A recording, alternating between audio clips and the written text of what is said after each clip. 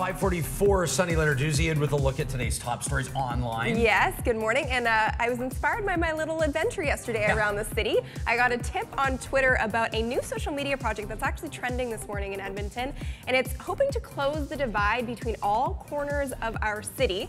Paula Simons, better known as Politics on Twitter, is asking that you venture out of your comfort zone and explore parts of Edmonton that you've never wanted to or never thought to. And you can join the project with the hashtag YEGQuest.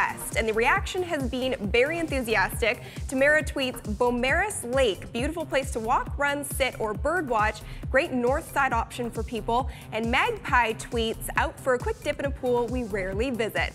And there's lots of photos coming in through Twitter and Facebook and everywhere else, which is really cool to see because there's plenty of places that I haven't heard of. Yeah. So hashtag YEGQuest. YEGQuest. Okay. Find those little hidden treasures and tweet them out. So, sounds good. Yeah, great project. And a video was just released yesterday that's really striking a nerve with people as it proves just how easily your entire identity can be stolen online.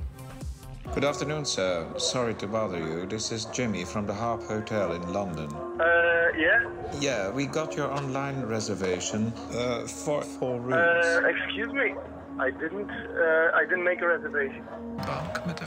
The lead character in the video, Tom, is punked by a rep from his bank. He explains that by using just one email and a phone call, he can empty Tom's bank account, but he takes it a step further when he gets prosthetics to look exactly like Tom, posts photos to his Facebook account, and uses his credit cards to go on a shopping spree. Of course, the whole thing was a prank, but it was extremely effective and proves that with just your email address and your phone number and just some basic information, you could be in big trouble. Man, people are going to go with the online personal information equivalent of putting your money under the mattress pretty soon. Yeah, hey? It's pretty scary. It proves that it's very easy to take a lot of information from you and get all of your information and go into your bank account. And you got to be vigilant in protecting that information. So any suspicious emails, just don't respond to them because they're usually going to be dangerous. But anyways, on to a happier note. You're a golf enthusiast. I've only golfed once. My favorite part was being on the golf cart.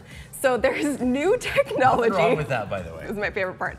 There's new technology that is changing the game. You're going to love this. Okay, so yes, a hovercraft golf cart is coming to a course near you. It's in Ohio. It costs $58,000 a piece, but the rental fee hasn't been decided yet, but I'm sure that's not going to be an issue for a lot of people. You can travel over the greens and straight across the water.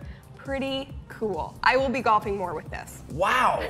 I have to say, last time I was out at Northern Bear Golf Course, I saw something I've never seen before. They have Toro hover mowers. What? Hover mowers. I've never seen anything like it. They're mowing around the sand traps. That's it's the most amazing amazing thing. I'll try to get a photo next time I'm there. Please do.